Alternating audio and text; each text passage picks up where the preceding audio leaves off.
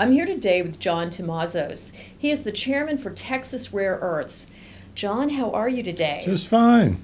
John, I'm so delighted to have you here. You have such an established career in the equities market, and I know you know what you're talking about. So what I want you to do is help our audience understand why we are such enthusiasts behind Texas Rare Earths. So let's talk about your economics first and foremost. Well, we were attracted because we have a billion-ton mountain outcropping with near zero strip, 4 miles from Interstate 10, with a paved road right up to the mountain, a rail spur for a 7,000 ton a day aggregate quarry, and we're analyzing our mine like it were a copper heap leach mine with a 0.8% at low rare earth price copper grade.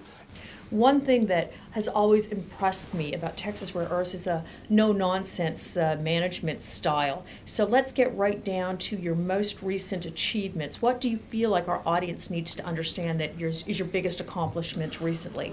Well, we have a billion pounds of heavy rare earth oxides skewed toward dysprosium, yttrium, and terbium, holmium, erbium, lutetium, and thulium.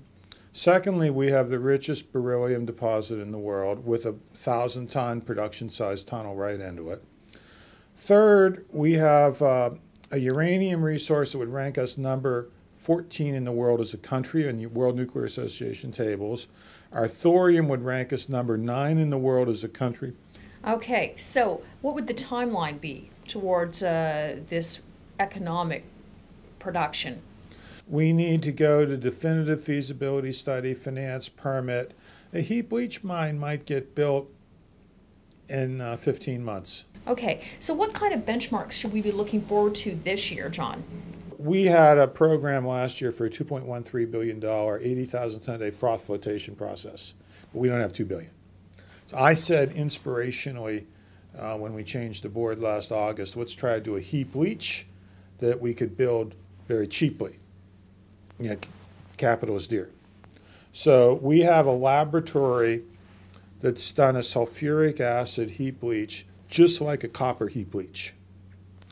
And we need to engineer that process to find the acid consumption and have a book with rates of returns.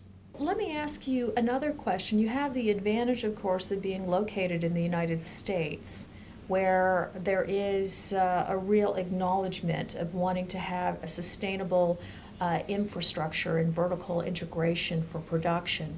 Can you tell me if you're speaking to anyone or you're receiving any benefits that are helping provide you with more advantages that your shareholders or interested parties should know about?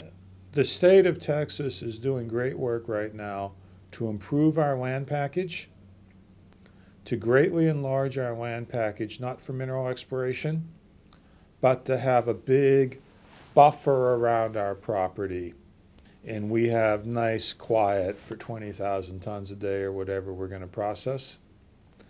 And as time goes on and some of these land improvements occur, we'll be able to tell the public more about how helpful the state of Texas is.